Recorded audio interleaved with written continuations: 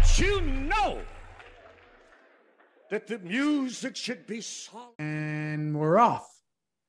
We're off to see the wizard, the wonderful Wizard of Theo. The Wonderful Wizard of Oz. That movie scared the crap out of you when I was a kid. Woo! Oh, come on. You're like 17 years old now. So back when you saw that and you were like 12 or 10. Shit, come on, when those monkeys came flying out of the air and shit. And the witch. Oh, Wicked Witch of the West. And I got to tell you, the kids, I've tried to show it to them. I think I'm going to try to show them again. Oh yeah, it's fucking frightening for kids. It's frightening, but too much for the boys right now. Yeah, 3 and 5. It's frightening. I got to tell you, now that I go back and like think of some of the stuff that I was watching. Yeah, it's such a great movie. But when I think of some of the stuff, like I tried to show them Gremlins the other day, and they're 5 and 3, and they were like, "The fuck is this?" Like they were kind of scared. And I was like, "Oh, I think I was watching this at their age." But times have changed. That was a big movie, Dorothy and the Wizard and Oz. That was a big ass movie for some, I don't know, Universal, whoever did it. I think it was Paramount. Paramount. They made $1 billion on that thing. Did you see the Renee Zellweger one, the one she won the Oscar for, where she's playing Hepburn? No, didn't see that film. Not Hepburn. Who plays Dorothy? Dorothy. What's her name? You know, the daughter of the famous chick. Yeah, Liza Minnelli's daughter. Yeah. Liza Minnelli's her daughter. Yeah. Yeah. Whatever her name was. Yeah. Famous. Yeah. I can't. Who cares? Who cares? But the point is, the movie was really good, and I can't. I'm mad at myself for not remembering. But back to the Wizard of Oz. Scary. You know what? Maybe I'll watch it with the kids tonight. Let's see, because I think they have it in color. If it's in color, I think they'll watch it. Oh, they have it in color. And speaking of movies, bro, I tried to see your movie Friday night, sold out. Tried to see it Saturday, sold out tonight. I know this is going live on Terrific Tuesdays on Patreon, and then Wacky Wednesdays on our Reaper reviews. So I'll have seen it by then, but not by now. But the next time I'll be able to give you my review, Ross. Do you just call it Terrific Tuesdays? Well, what do we want to call it? Or Tuesday? Somebody come up with something. We need something for Tuesdays on Patreon. So come on, peeps. Yeah, guys, come up with a Sam fam. Come on, babies. Come on now. Come on. We have Sergeant Major Glenn Vila. Glenn Vila, our boy. Sergeant Major. Yeah, come up with something for Tuesdays. There are some really famous ones for Tuesdays, but let's come up with our own. And then, the movie, it's pretty cool because, it can't wait to see it, bro. Netflix on the 21st, globally, 190 something, whatever countries. And then, but this was kind of a bonus that it's coming out in the theaters. And we saw it the other night, Thursday night, me and Meg, my first time in a theater since the global pandemic. And, man, I told you, I got like a little teary-eyed, not because of the movie, because I was in the theater. I love the movie theaters. I love the theater. I have so many incredible memories of movies. Yeah. And just, I have such incredible memories of like, it took me down that road of like seeing movies multiple times and spending so much time in the movie theater. Did you go to movie theaters a lot when you were a kid? Not really.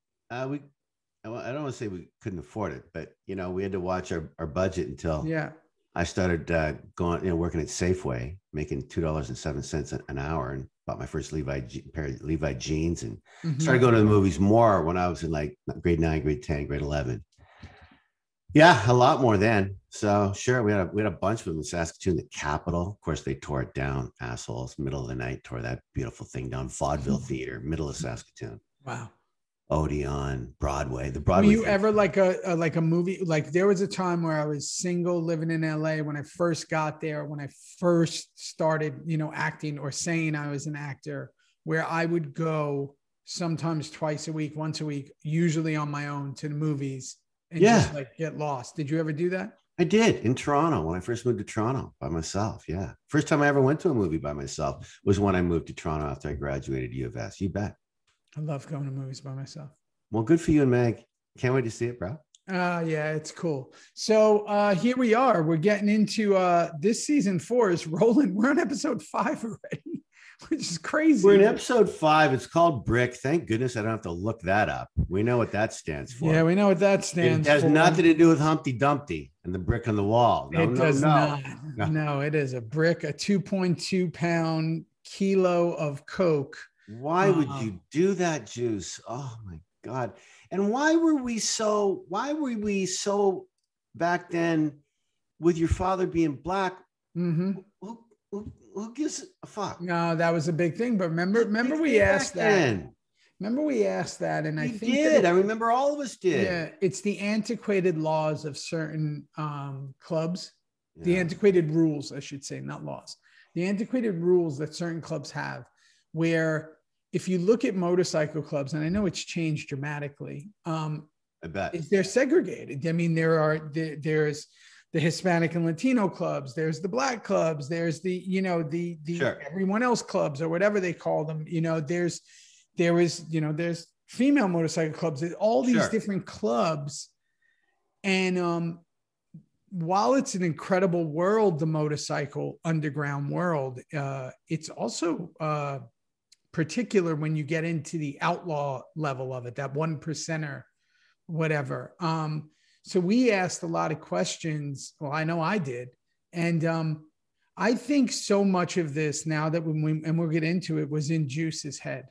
I think that Juice was just a nervous dude. Oh my God. Not only in your head, but we'll get into it with Clay and Gemma on those fucking letters in your head. This whole show is about what's going on in certain people's heads. Yeah, it starts to get into that Mr. Furley, Three's Company territory where, remember, he used to come in and think he heard something in the whole 100%. Episode.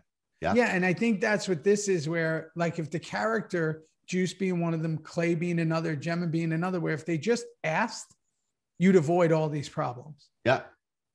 It's like that old line in Woody Woodpecker. If Woody would have went straight to the police, none of this would have ever happened. Oh, fuck, I love that cartoon. Me too. Woody Woodpecker was the shit. Okay, so here we go with Brick. It opens up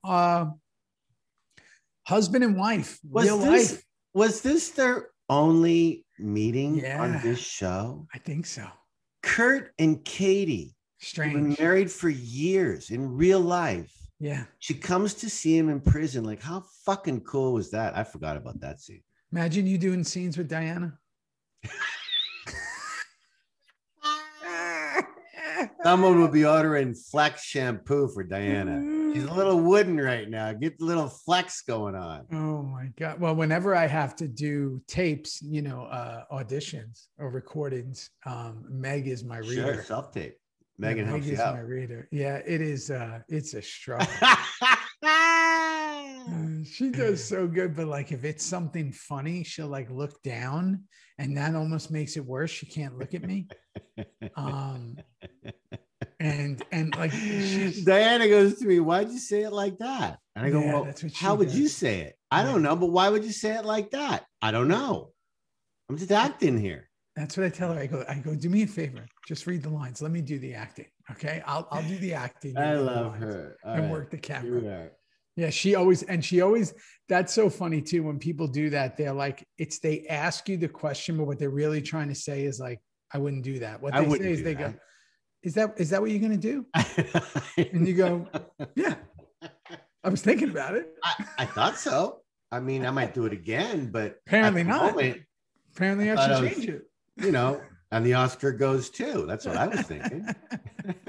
So it opens up on them too. I said it must be so strange, and at the same time, it could be comforting, right? Because you got Kurt there, who's writing the lines. He's across. There was great camera movement. Who directed this episode? Barkley.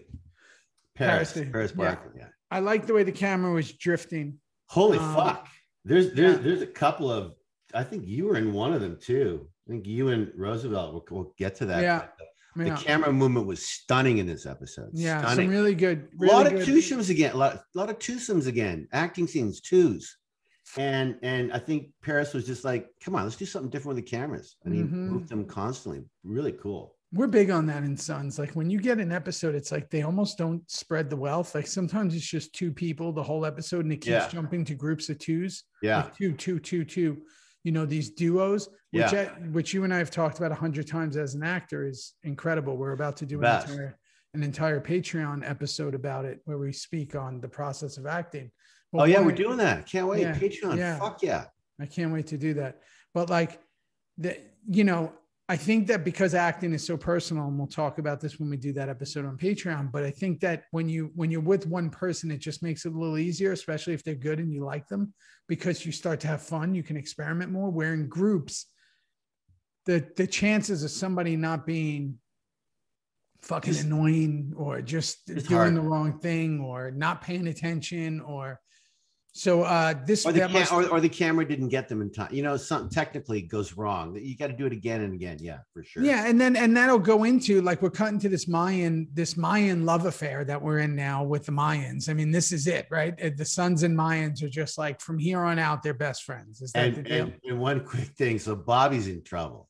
The last thing that Gemma and Otto talk about is Bobby. It's Bobby. Bobby's semen's been found, and that's not good. And so here we go, Bobby. How are you gonna get out of this one? All right, fine. Yeah. So we go to the Mayan love affair. Jax's hair is man hugs everywhere. Yeah. Man hugs everywhere. Oh man, that was so. That was a big thing. DL was big on that. That was a big thing where we'd walk into these scenes, and by the time everybody was slapping leather, as I call it, because it'd be those big slaps on the back, half the scene's over. It's like a 15-minute hug of everybody. And we certainly are down from 3 takes to 1 now. Yeah. And people would go, oh, you have to do that. And I was like, I know, but it's also a make-believe show. Like, you don't have to do it. Yeah. It takes, and you just said it right. Where we could have had 3 takes of acting, please, we now just did 3 takes of hugging, and we have 1 take of acting. Back, slap. Love you. Bro. How you doing, bro? Miss you. Bro. Oh, Jesus, hurry up. So Jax's hair is growing back, which is a good thing, apparently. The Mayans leave one of their guys. That's this actor, Jesse, who I love. He actually lives out here in Austin. And again, you're looking on your phone. He's doing something shady. Something's going on in your phone, in your head there, bro. Yeah. Like, oh no, now what? And we talked about this in the last episode, where nothing had been talked about with Juice and Roosevelt in that last Sam Taz episode. And now here we are. We're going to start right away, opening it up where something's going wrong, right? Something's happening. What a beautiful scene with you two.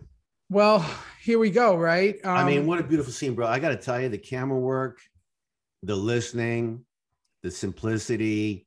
I actually don't even know if they cut out of that master take that you two did. I know you did it a few times. You were there in the morning. But they might have used one solid take, because it was just so seamless, right? Beautiful. Yeah, that was me and Rock. Rockman's, he's something else. We knew we were going to go at it like all season, and I was hyped. Again, I was still in that position at that moment. I'll never forget that day. And this is why this show's so fucking funny. I'm off the bike. You notice when the camera comes in, me and Roosevelt, we're off. Yeah. Right? Yeah. They kept shooting me riding in and getting off the bike. Oh, on the day? On the day. And I kept saying... Did you tell them we're not going to use this? I did. Yeah. And I was like, can I just focus on... And they were so focused on me riding in. Like, they were so focused on me riding in, right? Like Roosevelt was there and me riding in. And it's so funny that you just touched on this. We're running out of time, because this was one of those, we got to get it before lunch. We got to get this before lunch. Big ass scene. Got to get it done before lunch. And what we mean by that, what we mean by you got to get it done before lunch, the crew, once you set up, remember, we're on location here. We're not on a stage. We're off some fucking highway in Los Angeles. All the trucks are out there, all the semis, all the chairs, all the cameras, all the lights.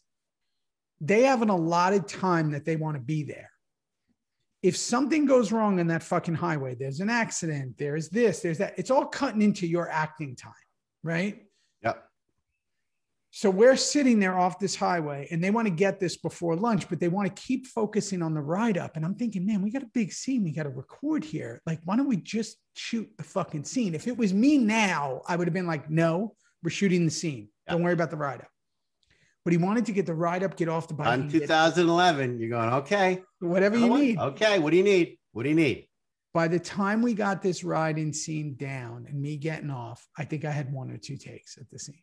And that's why they did it in a 2-shot. While it looks great, we couldn't get coverage. Guess fucking what, man? Then that was just a happenstance lucky thing because I'm a movie guy. We've talked so much about movies at the beginning of this. Yeah. That's a fucking cinematic movie 2-shot between the two of you roving back and forth. I fucking loved it, man.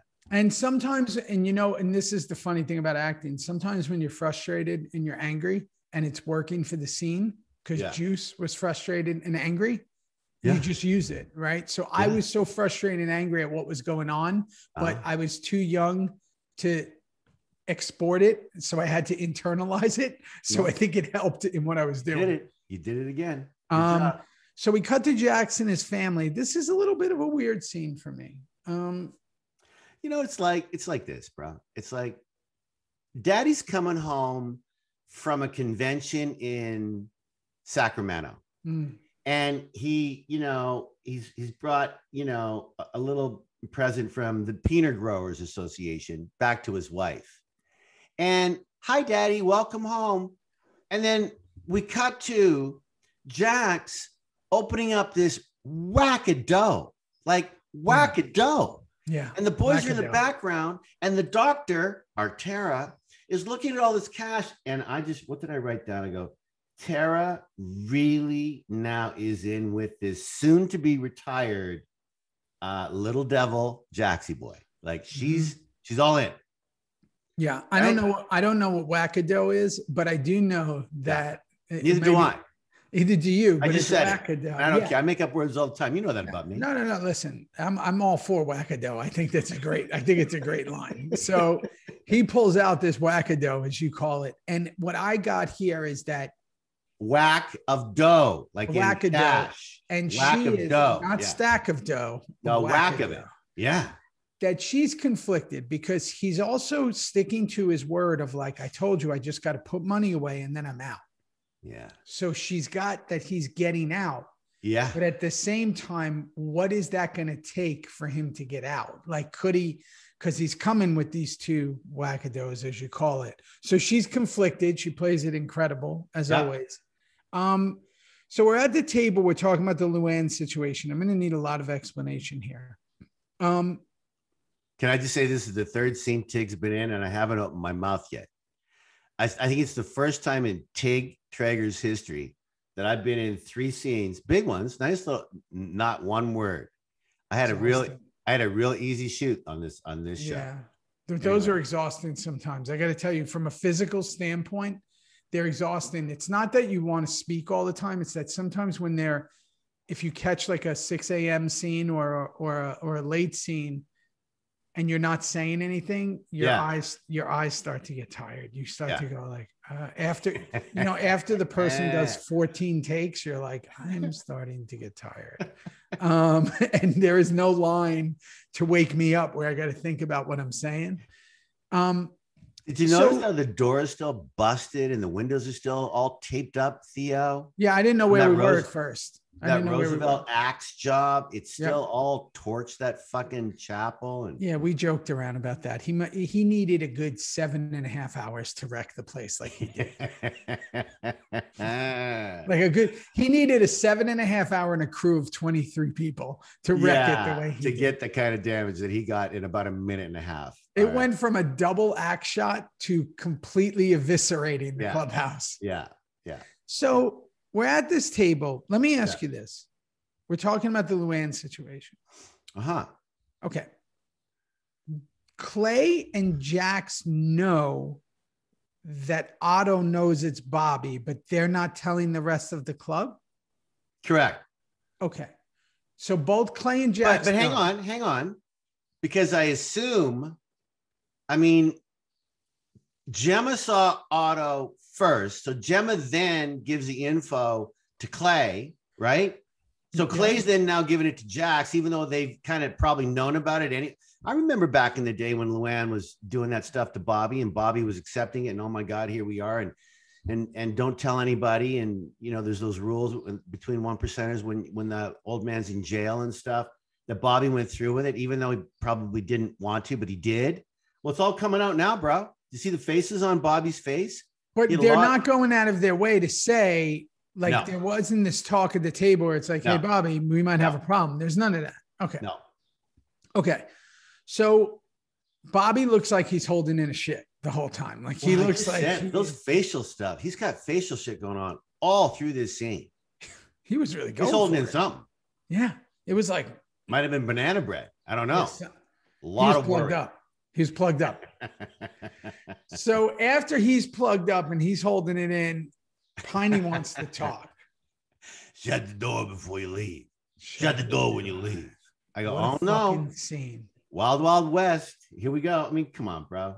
He's my MVP of this season so far. Piney, oh, for sure. He's the MVP right now. The Old West. What history that first 9 has. It's so palpable. You can just feel it. And Piney swats that bag of money away, all that money on the table. He swats it. But we just learned, do you realize how important this scene is? Like, this might be one of the most important scenes ever in the show. We learned the entire history of John Teller.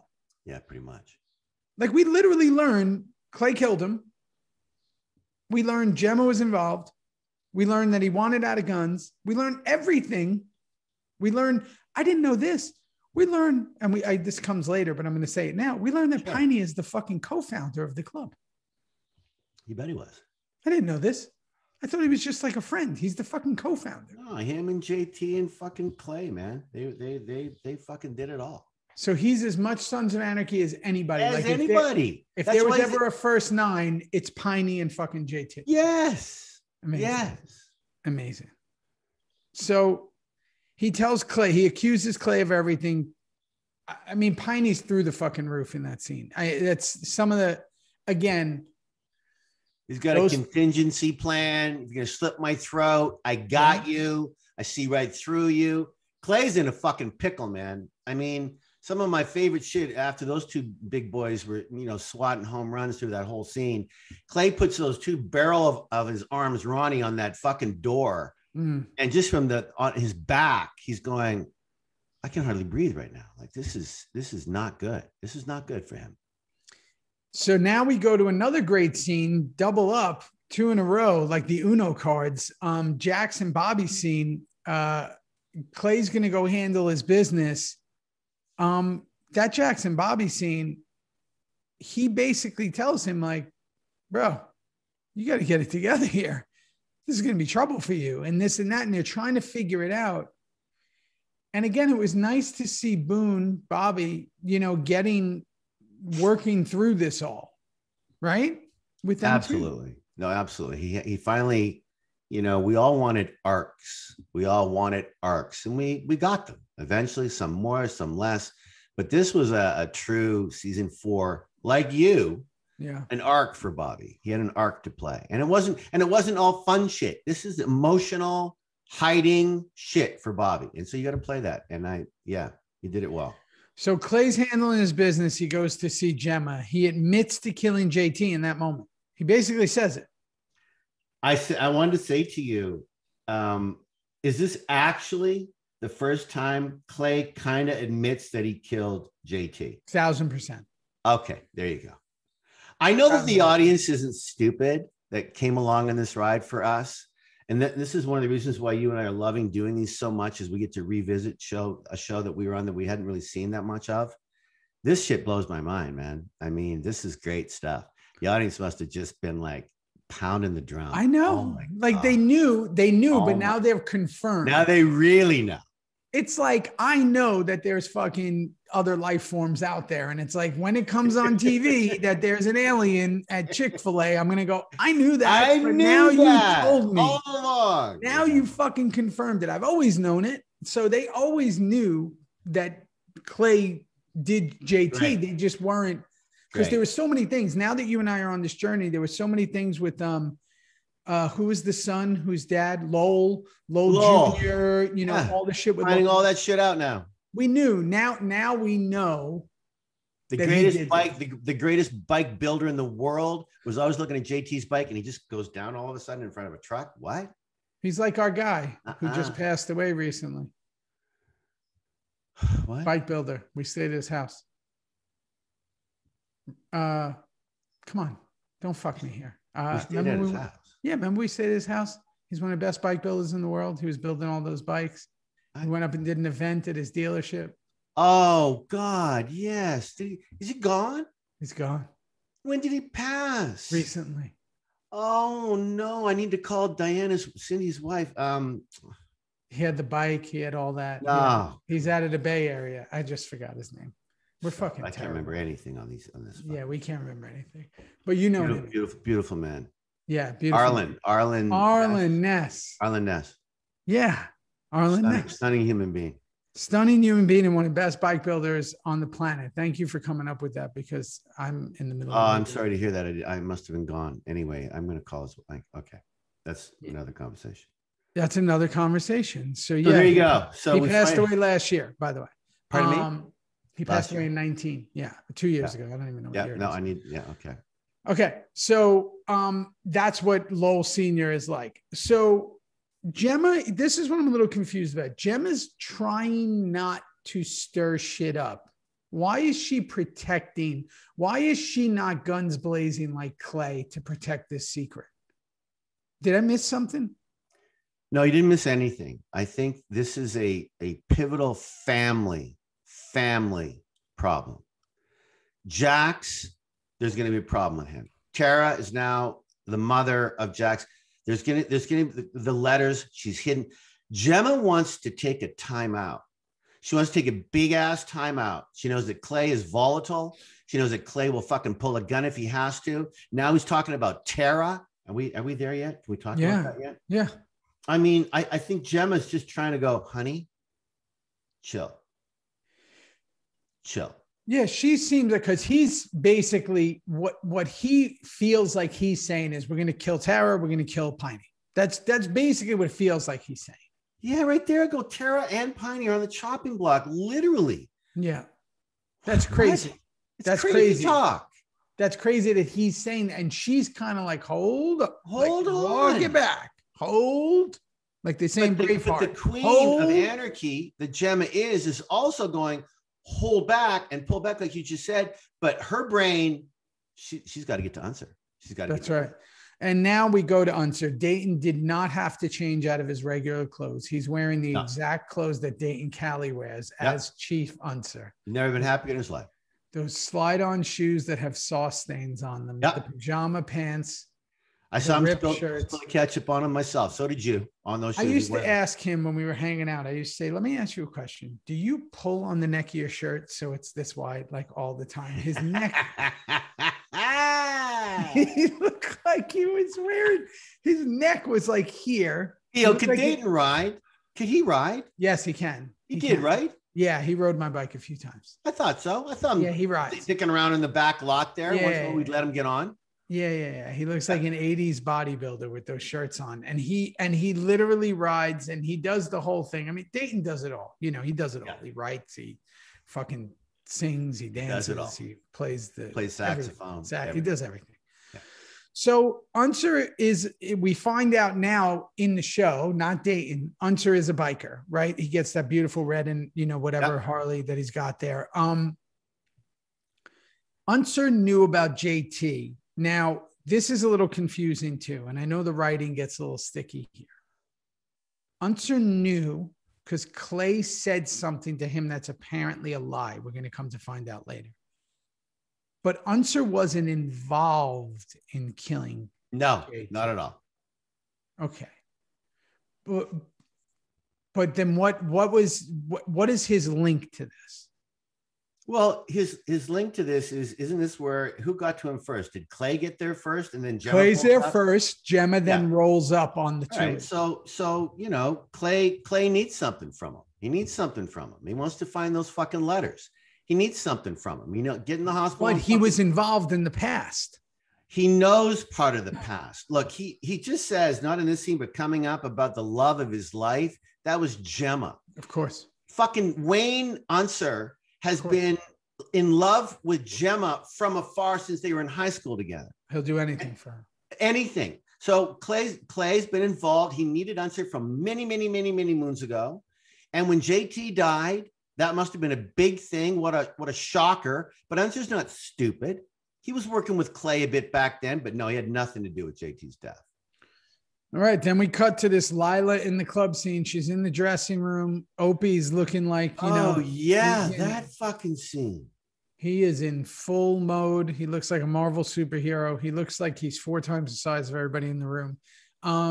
She leaves. He says he doesn't want to see her shooting the scene. She mentions that there's a new producer, former porn star, who can find Georgie Caruso, because now the club is on the hunt for Georgie, because everyone's under the assumption that Georgie killed Luann. Correct. So Opie stays and finds the birth control pills, which starts this kind of slide for Opie here. You know what's really funny, by the way? Please. It's an acting Everything you say to me is funny. So it is, but this is an acting thing. I'm guilty of it. I've done it a million times. You're tense in a scene. Something bad happens. The camera's on you. You're alone. That's why Robert De Niro's always had the best acting advice. Do nothing, right? Yeah. You know, just do nothing, and it'll be interesting.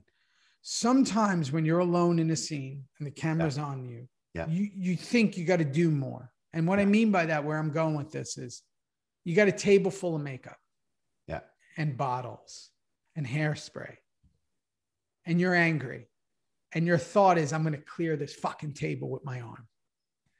Now I have to ask myself, in real life, would I ever do that if I wasn't on a set? And probably not, because I have a touch of OCD and I like to clean shit up. So I'd probably be like, that was a fucking touch disaster. of OCD. Yeah, and I don't want the world with you. Yeah, I don't have to knock on your door a certain way so you don't get startled. Yeah, no, I don't want to what if I break the glass? Now I can cut myself. And there's just a lot of things that go wrong with the swipe of everything off the desk. And also, I think that when I'm really mad, I tend to not punch things or move stuff. But in movies and television, we do it all the time. I've done it a bunch. We get mad and we we'll talk about that scene coming up in season 7 where Jax breaks his foot, breaks his toe, right? Where he kicks the wall. Brother man, on Patreon, when you and I get to talk about acting, playing opposites, wait till the peeps hear that shit. It's going to be... All right. So I know you didn't clears it. He finds the birth control. He clears the whole shit.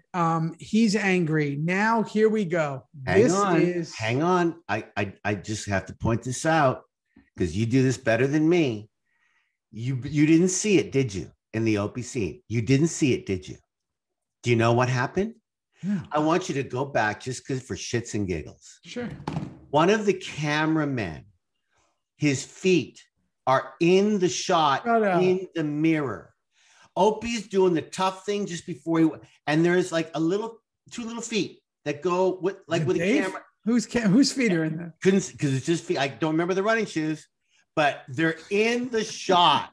There's someone got busted holding a camera from the little tennis shoes, fucking scurrying away like a little squirrel at the back of the room. I went, oh, look at that. Who was our other guy on a camera?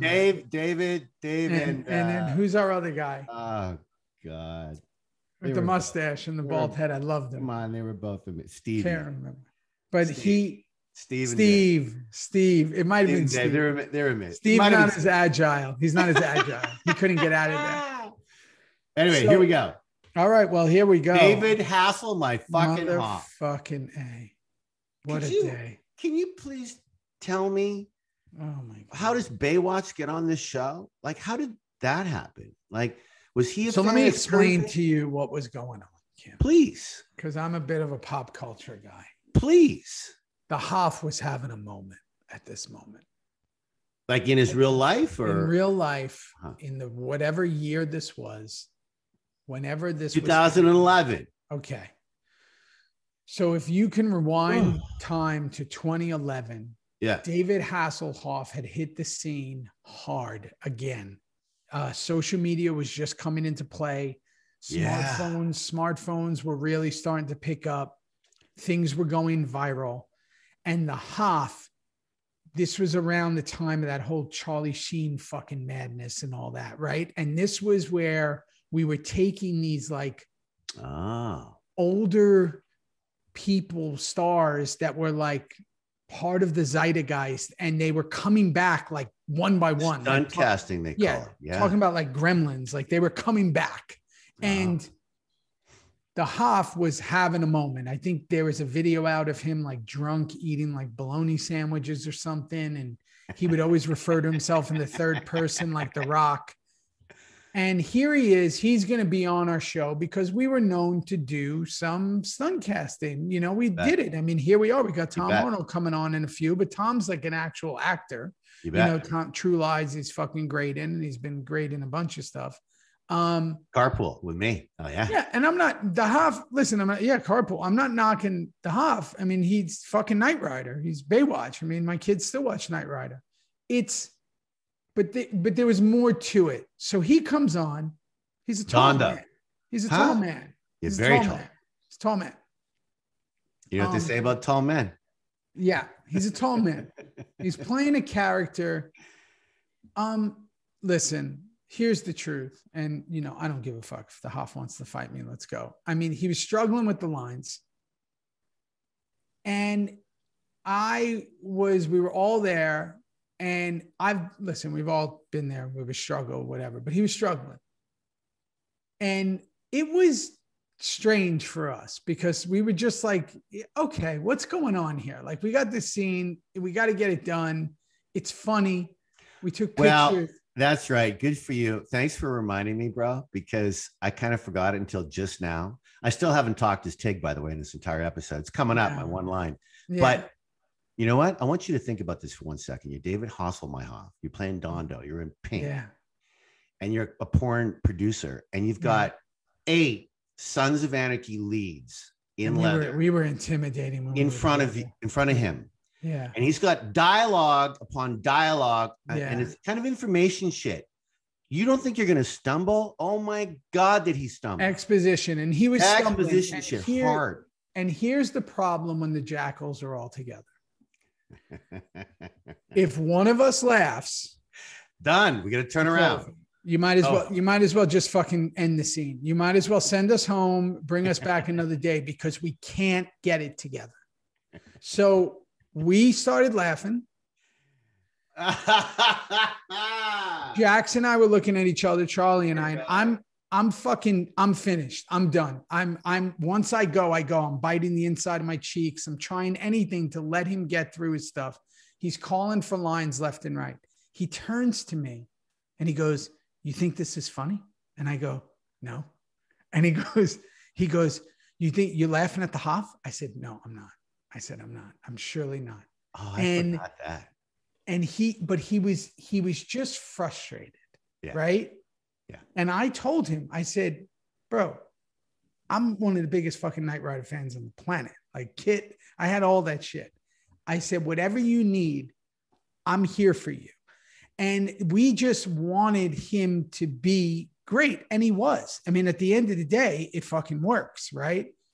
But sometimes, and this will go back to a lot of things with Sons, when we're in a group, it's fucking overwhelming, man, for some people. So that's what was going on for sure. Yeah.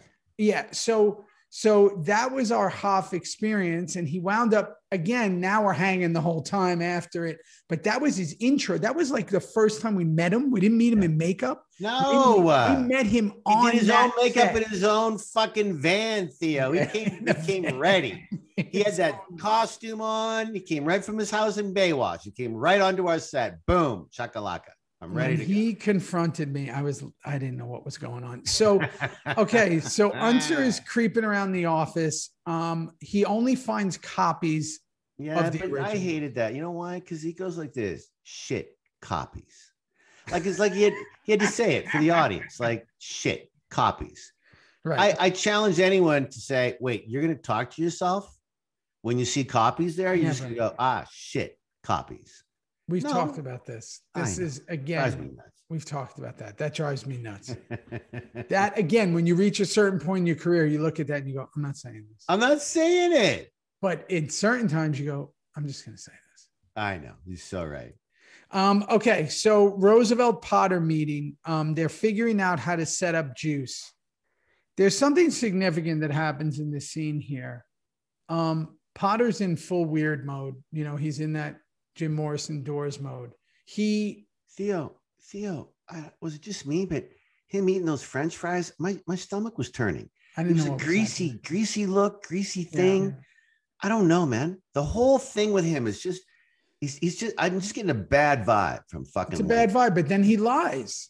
And we find that he's a scoundrel. He lies to Roosevelt. Scoundrel. Yeah. And Roosevelt's trying to do the right thing. And it shows that I'm so glad you said that, bro. He's trying to be a good cop. He's trying to be a good cop. He's trying to be a good cop. Like Roosevelt's trying to be a fucking good cop. And this is why I respect the one thing that I loved about the Roosevelt character is he was who he was. He was trying to protect the town. He's not doing anything out of ego. You're so right, Rossi. So if there's like sometimes, you know, when you, especially scoundrel, on Sons, that guy's a scoundrel. And Roosevelt's badass not. Scoundrel, lying piece of shit. No one can ever say Roosevelt is a fucking enemy on the show because he's not. Nope. He's actually a good guy. Yep. I would say the same thing about Hale Jr. when he was on the show. Yep. Hale Jr. was a good guy. And they replaced him with another good guy who was like, I'm just trying to protect my family and the town. Correct. So you got this guy who we come to find out is a scoundrel, Potter. He lies, right? And Roosevelt leaves and he does all this weird stuff. Don't talk to me when I'm eating. And we come to find out that everyone has an agenda, right? Yeah. We go from there. Unser is reading the letters. Yeah, it's bullshit. I'm calling bullshit. You can't fucking convince me, even though it was a great scene, that Clay's just going to pull up at the exact time that our boy's going to burn the fucking letters. Oh, wait, stop. And Clay comes bouncing off his fucking bike to pull him out just at the right time. Go fuck off with that. He almost pulled his hamstring and he tightened, he stomped on those letters. He and Clay are going at it here. There's an argument. There's an argument. And then he said this, right, Theo? He goes, he told Unser that Gemma was the love of his life. Like, he says that right in that scene. Yeah. I think, again, that these twosomes, you had a couple with fucking Roosevelt and these guys and Gemma and Otto at the beginning. There's a lot of twosomes in this fucking show. And this one here is, again, information 101 about Wayne, the love of his life. Don't try and put anything over on me, Unser. She's the love of your life. It's okay. And that's the brilliance of Clay. He's got shit on everyone. Yeah, everybody. He does it to Tig.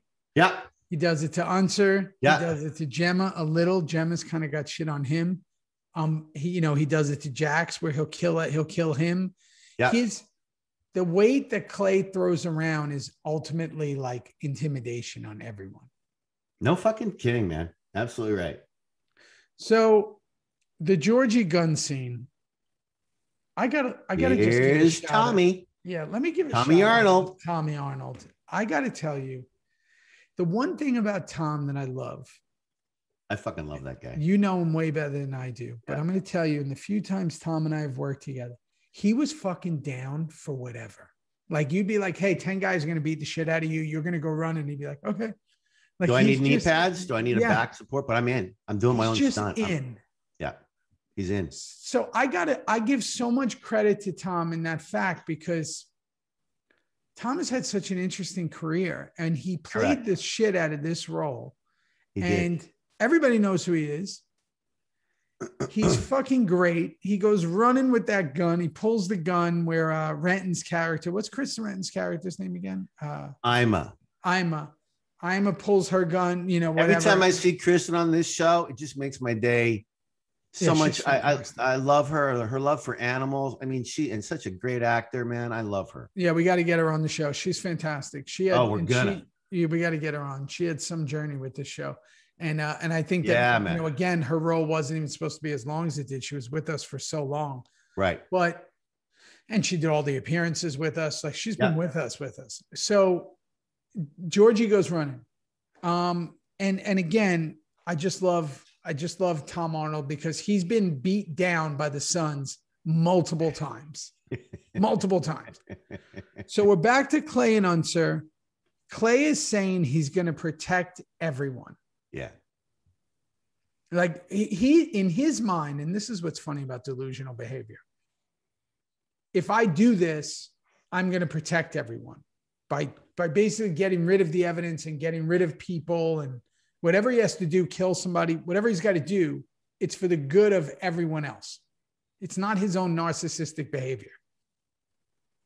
Well, and sure. And can I also say another weird thing popped up to me? Clay goes, some of those letters were too burnt to read. Well, then just ask Unser. Just ask Dayton. He's right there. He read the whole thing. Just ask him.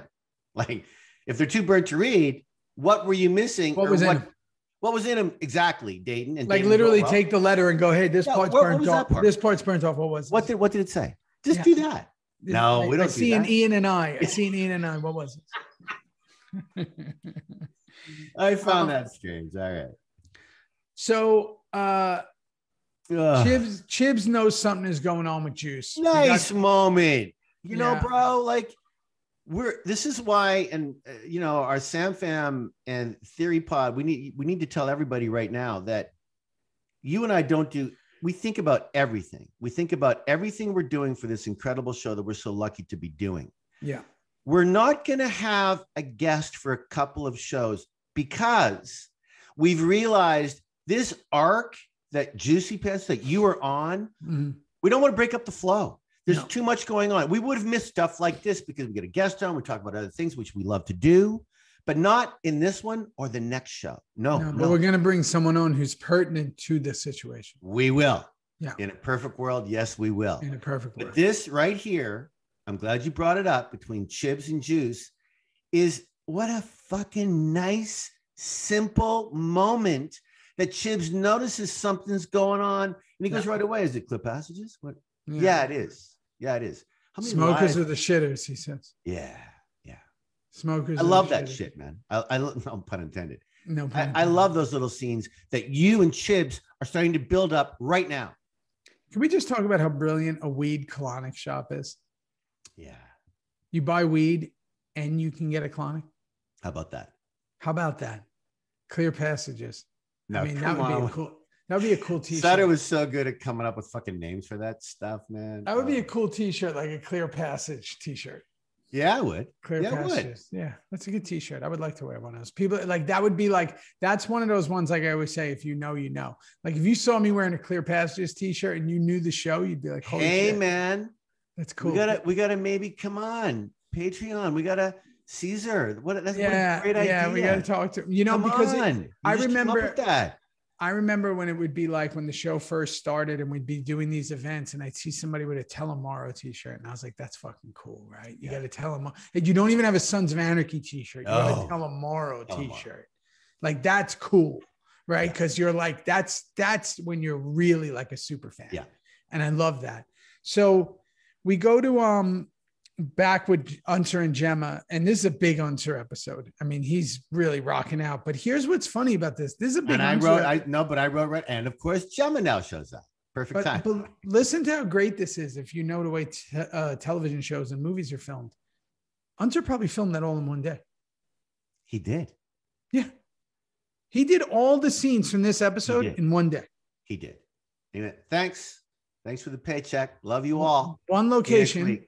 Location.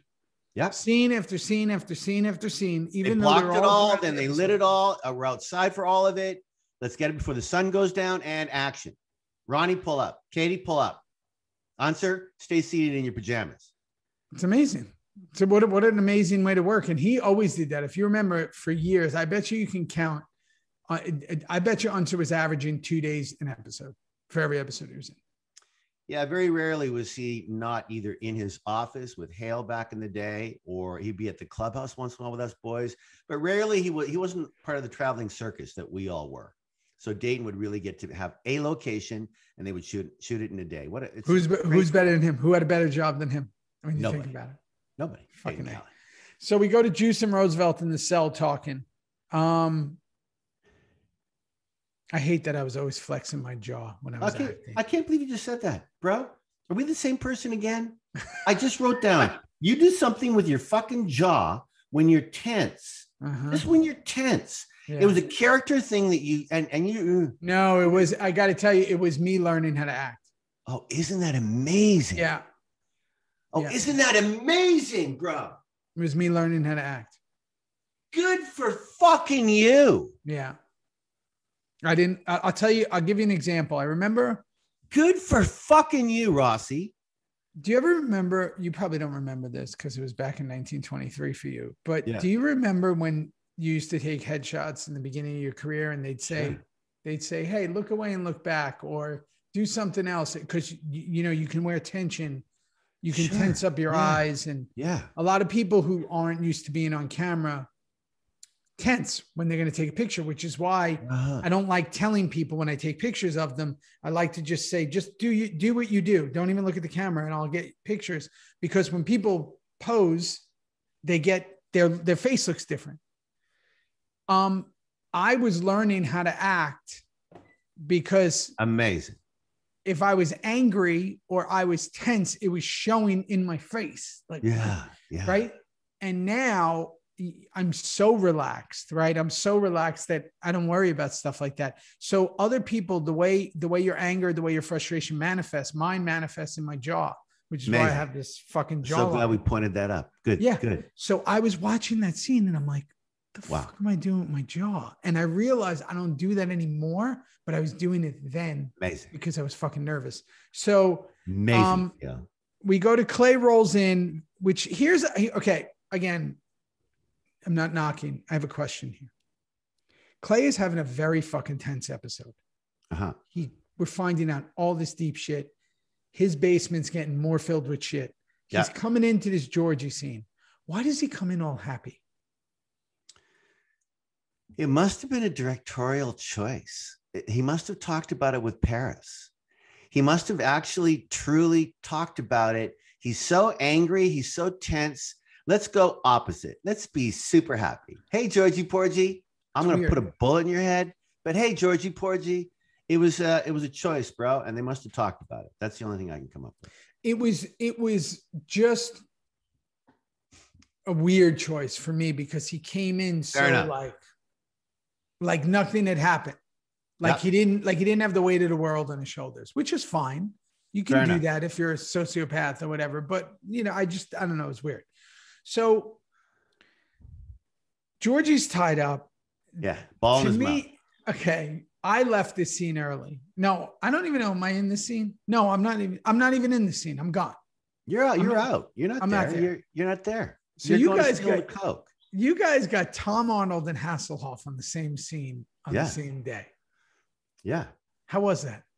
Well, I have I said my one line yet? I think so. Should I? About the dolls? I mean, is this? Yeah, you said it. You said it in the early Hasselhoff scene. Oh, the earlier one about dolls? Okay, so I'm finally talking. Look, how was it? I don't fucking remember how it was. I mean, I'm with all the jackals, and Tommy's got a fucking ball in his mouth, and we talked all the time, him and me on set about the movies that we've done together and shit. So I don't remember at all, but I know that Hasselhoff was in a much better mood. It wasn't all about him all of a sudden. It was about really Tom Arnold. And what do you mean you're not going to kill that fucking guy? He's a douchebag. Come on, man. A weird scene though, with the writing, now the Chinese are going to get involved, and now we're not going to kill him right away. And it's a prolonged thing. It didn't work. Oh. And Bobby was angry.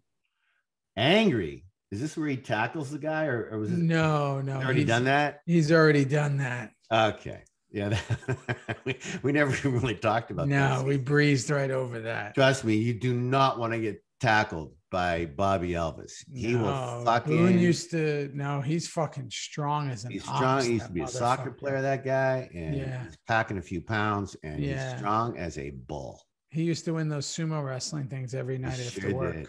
Yeah, he's got a low center of gravity. He's going. Okay, so things get sticky here. Juice is rolling up to the warehouse. I'm getting so tense now. Yeah, things are getting weird now. Rossi, tell us about that. Come on, man. And Big Chris is so funny with you. Friday night. It was a Friday. Oh, Friday. No. Yep. Crew just wants to go home for the weekend. Here comes this dumbass kid who's got to ride up on his bike in the dark on that dirt. Try not to go down. That was hard. Good riding. Good riding for you. Yeah, because you know when you're riding slower, it sucks, right? So you're riding like 10 to go with the camera. At any moment, this 600-pound bike's going to go down because you're on gravel. And, Filthy Phil, Chris is just enormous. He's really, that was his first kind of like scene. I think you're right. Yeah. He has a great moment later where he's like, he was getting bored and wanted to talk to me. So talk to somebody. Come on, you want to hug the guy. Listen, that was kind of one of those scenes that you want to make it work so bad, right? So I get, Filthy Phil comes knocking. He sticks the brick down his pants. And now you're on this little journey. And this is where I think the audience kind of started to get that nervous feeling about Juice all the time. I did. You're like, what are you doing? I did. Just put it back. Just tell him to wait. Just fucking pretend you fell. Just fucking do something. And that's why he didn't, because that's what makes great television. I know. Oh my God, it rips your heart out, especially now that we're looking at this and revisiting it. Can you imagine on that Tuesday night back in 2011? The fucking world is going, no, Juice, don't, just put it back. All signs are pointing to him dying. All signs are pointing to Juice dying at one point. They sure were. Yeah. So the Mayan kid, Jesse, or whatever his name is, I'm just saying his real name. He knows something's going on. Juice goes to bury the brick, but instead he sits down and falls asleep. The dumbass wakes up. So tired. You were so tired. So fucking tired because he's exhausted. You're exhausted from stress. You haven't slept since Roosevelt brought you into the cop shop a week ago. You haven't had fucking 1 minute's rest. You almost saw a kid kill a bunny in front of you. You just can't cope. Can't do it anymore. Can't cope. Should have been working at Blockbuster. So here's what's funny. I miss Blockbusters.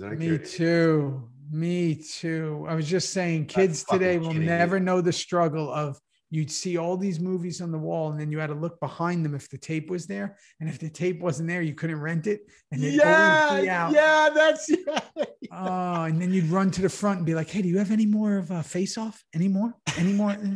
The one with Nick Cage, John Travolta. If you're trying to tell me that you didn't have to go to the bathroom before you went to Blockbuster because you knew you'd be there for an hour walking up and down those aisles. And I'd go to the guy and I'd be like, you have it? And somebody just returned it. I'll take it. And then I get my microwave popcorn. And now your night is made. You just got fucking Face Off for 2 days, 3 days. What an amazing thing. Okay. So that's where Juice should have worked. Here's what's funny about me. Whenever I have to sleep in scenes, I fall asleep. So you really fall asleep. I do every time. Yeah. Every time I fall asleep. So we cut to, Juice is running in there. Clay and Gemma having a morning coffee. Yeah. So much tension between them, right? Yeah. She hands Clay the letters. This is a trick, right? Those aren't the real letters, right? Clay and Gemma answer didn't give it. Oh, yeah. No, they're not the real letters. No, they haven't. She goes, I burnt them. Yeah. But here's interesting. I want to bring something up to you. Like, Answer didn't give up Clay to Gemma. Answer kept the pact with Clay by not telling Gemma he knows anything about, tasking him to go get the letters for Clay. Yeah. He didn't tell Gemma that. No. Here's Gemma going, oh, here they were. they're yeah. And she gave him like some ashes from like there's the nothing. garbage. She's like, oh, look at this. Unser got these. There's nothing in them, honey. Oh, it's all done. It's just bad stuff that you know we don't. It's all done. No, that's all done. No need to talk about it. No. And Clay's looking at her like, I don't think so. Yeah, but Clay's going, but you know, she didn't say, "Hey, motherfucker, you got to these before me. Like, what are you talking? Aren't we together on this?" No, she didn't give up. So now we got this tension between them two, palpable, like between them, real palpable. Yeah, for sure. Okay, so Juice, we seize the mines. He buries the brick. Jax at the clubhouse runs into Opie with Ima. Yeah. What a fucking scene that is. Jax confronts him, and Opie basically plays the like pot calling the kettle. Who are you to say anything? Yeah. I got to tell you something that happened to me when I was watching the scene. And it has nothing to do with the scene, but I want to tell you what it made me think of. When they went outside and they sat on those park benches, smoking, and they had their moment.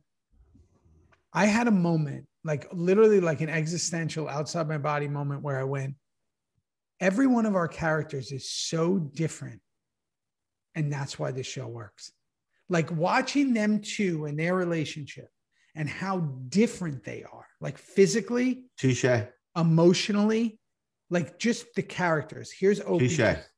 Looking amazing, right? And then when you look at all the guys who are in the cuts, look at some, we're all so different, like not just physically, but like who we are as characters. The way Tig is wild and unpredictable and will do anything, but yet has a heart. And DL is this psychopathic, blah, blah, blah. And Clay is this bad history.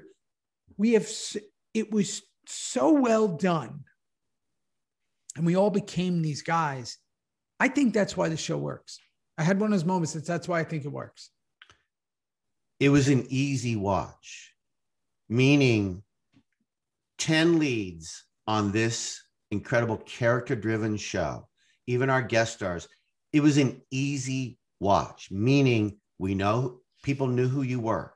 They knew your names. They knew you had little idiosyncrasies that made your character pop every time you talked or were in a scene. It was an easy watch. And then Sutter piles on brilliant Hamlet-esque Shakespearean drama with comedy for 92 shows. Are you fucking kidding me? Yeah. Oh, it's fucking brilliant. And that scene made me realize that watching those two and the way they interacted, I was like, oh my God, man. I was thinking about them when they were moving their kids' furniture in the early episodes. Yeah, Theo, good pop right now, because we were all season 4. We're getting to know each other so fucking well. Yeah, so well. That Jax Opie familiarity, even when they were fighting and clawing and going, you're a fucking idiot or you're one to talk, it was easy to do. Because we were as tight could be. I know, on and off set, and it really shows. And I had one of those moments where I was watching, I was like, fuck, you know why this show works? And a lot of these fucking other shows don't. Nobody talks. Nobody knows each other. We knew each other so well that they're just saying action, and we're just fucking being in those moments. And, real acting is being. And when you have great story and great characters and man, it really is once in a lifetime shit. So after that, Unser's following Tara. Why? I know. I got to bring up one little small thing when Opie goes, I miss Donna. Opie said, I miss Donna. It was kind of heartbreaking for me. Right. And for all of us. For you too. And for Tig. Anyway, I didn't pop that. Okay. So I go, ha, ha, ha, ha, ha. There's like 5 ha-has. Right. Unser hiding out with the ball cap. And he's in a Unser truck that says Unser trucking on the fucking thing. Yeah. And he's got the ball cap pulled down like. Yeah. I mean, I think he gave it away with the door panel. I think the door panel gave it away. It says your fucking name on the door. He's following her because he didn't get the real letters. Oh, he's not protecting her? No. He's watching to see where she might go to get the letters. Got it. That's what I think. You're I could probably be right. completely fucking wrong. Sam You're fam. probably right. You're probably Let me right. know. And then we go to this auto meeting with Bobby. Beautiful. He's playing it deep. It's beautiful though. Bobby's going deep in that episode. In that scene. And he lied his face off at the end. He completely lied. Fuck. Georgie's dead. We fucking blew his brains out. Yeah. I like the simplicity of the scene where Bobby didn't get into the rules and regulations of what it means when the old man's in prison, or she came on to him. It wasn't him coming on to her. He didn't get in, or she was running out of money and that was her way. All he said was, I never loved her and she only talked about you. That's right. That's it. And again, you're right. The writing is so tight in the scene, and you know, Bobby just straight up lies to him. And I'm thinking the first thing that came into my mind as a fan is I went, will he find out that he lied? Like, will somebody tell him? I know. Yeah. I thought that too. Does anybody like have connections, or does he just have to believe the word he gets from the Sons? Because it's not like somebody's going to be like there's no, he can't get on like the web. Well, like how Otto can barely see. Right. His visitation rights are apparently coming to an end soon. So he's going to rot in prison. I don't know. Bobby just thinks, and I think Bobby must think that we're going to. Does that come back and bite him in the ass later? You're asking me? Yeah, what the fuck? I don't know anything. Who cares? Jesus Christ. Okay, so here we go. The bricks are being passed out. Oh God, that was there's one Theo. One brick light. Shit right now. I can't go through it again. I can't. And we ended on your face. We ended right on Juicy Pants' face, as we should. We start right there too in the next episode. Do we? Yeah, I remember that. Oh my God. I might be wrong. No. And Tommy goes, there should be 30 in that beautiful accent. There should be 30 keys of Coke. There's only 29. The tension in that fucking room. And that's the way you end an episode too, because you go, fuck. And again, this is that moment where you go, he's dead. We should just review 6 right now. Let's I don't want to wait a week. Like, let's just do it. Yeah. Now. And again, that's why I asked the things about Bobby lying and what was untailing her for. I'm at this point now where I'm like a super fan, where I'm like, what the fuck is going on? Super fan. Yeah. Like, why are they doing this? Why did this happen? And I don't know if it's just me or maybe just because we're in the groove here on Reaper Reviews, but these episodes are just like flowing now. Like, there was definitely times season 3 where I was like, what the fuck are they talking about? And now they're just like, I'm not saying they're all great. I'm saying that they're flowing now. Like, we're in it. We're just moving. It's kind of like being on the wave here. No, it is. And we got a lot coming up. So it's great shit, man. So you and I are going to be on the move soon, both of us, for work. Yeah. I'm not going to be looking like this for much longer. I'm going to look drastically different, apparently. Wait till you see what this guy's going to look like. That's great. I can't wait. I'm keeping the burns. That all came out. White House Lawyers, or White House Plumbers, I mean. It came out. White House Plumbers. Yeah, HBO. That's going to be a pretty cool gig with some really incredible. Why don't you tell everybody what it's about? Watergate. It's about 1972 Watergate. I'm playing a real guy. He's gone now. Died in 1994. Frank Sturgis. Look him up. Pretty amazing. And it's HBO, so they're going to spend time and money on it, and it's going to look amazing. And it's 1972, and here we go. I'm really looking forward to it. But yes, new location. I'm going to be on my laptop, and I got to get a better background. This spare room of mine is going to put it to bed soon. Put it to bed. Those pillows. People have so much fucking. Yeah, I might take them with me. They either love them or they hate them. I might take them with me just to piss people off. You know what I mean? Yeah, put them in the background. Put one behind each ear. Yeah, or wherever you are in the hotel you're in, just take your hotel pillows and put them behind you. Just so careful what you wish for, peeps. I'm bringing them with me. You will not see Coates without pillows behind him from here on out. There's a fucking pillow on both sides of you right now. And then I'll be in a new location for a little while too. I'll be gone soon till let me get it give him a little bit. Let me wrap it all up first. And And then, and that's it. And we're rocking and rolling Reaper Reviews, where, you know, everybody knows the deal now on Patreon. That's our baby. We're doing. Oh boy, Discords. I got to get on that today. I got to say hi to the peeps. Because I did. I said good morning to everybody. Did you? Yeah, oh, good for you. I've been so fucking swamped. You're going to release that behind the scenes thing you did on Patreon. Oh yeah. Too. Justin's going to release that. Nice. And then we did our first live Q&A. Oh, hour and 45 minutes. That was fucking amazing. We didn't stop. Some of the greatest questions. Questions were amazing. Yeah. And then also big shout out to us, which we've never done one single ounce of publicity for this show. And somehow we were ranked the #1 after show podcast on Screen Rant. So thanks, Screen Rant. Out of all the after freaking one. I know. That's pretty cool. How sweet is that? That's really cool.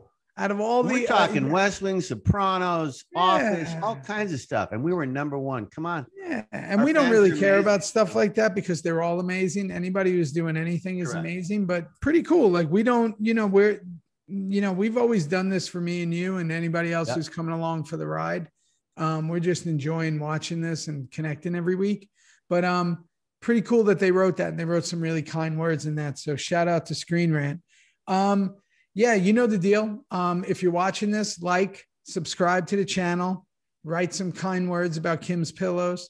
And then, if you're interested in more wackado, go to Patreon. Yeah. And look up Theory Pod. And it's pretty wacky over there. We're going to whack it. It's wackado over there. It's fucking wackado over there is right. And we got a bunch of our show airs over there all the time and we love it. And we're having so much fun. So, you know the deal. Thank you. We appreciate you. I love you, brother. Love, peepers. Talk to you soon. Talk to you soon, Theo. Love you, buddy. Bye, buddy. Love you. Take it easy.